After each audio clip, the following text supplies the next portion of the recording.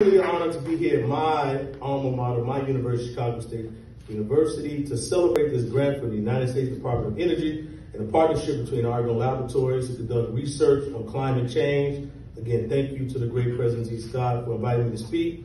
I'm proud to represent part of the south side, southeast side of Chicago, working class folks, Latino communities, black communities. And both of these areas have strong ties to environmental justice due to them consistently being overlooked. Where the research is happening and who conducts the research is equally important as far as who the research is being done on. So you should also be doing the research and be researched on. In Illinois, not only is diversification important, but access to clean energy alternatives, and having our young people understand what that means is very, very important. One of the many steps towards clean energy and diversification, and the Clean Energy Workforce was introduced with the Clean Energy and Equitable Jobs Act, CEJA, and I was a sponsor of that legislation because I know just how important it is for our various communities.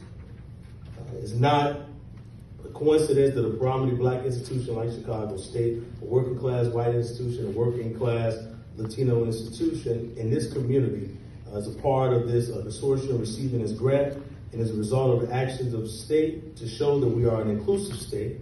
Illinois is about everybody. Inclusive in education, business, innovation. This is time for the communities who've been historically under resources that I represent and medically impacted by the use of non-renewable energy to see the good things that's happening. So now I'd like to welcome Christina Negree, Director of Environmental Science Division, and the CROCUS Principal Investigation from Argonne National Laboratories, and clap because they're doing good things for our community. So,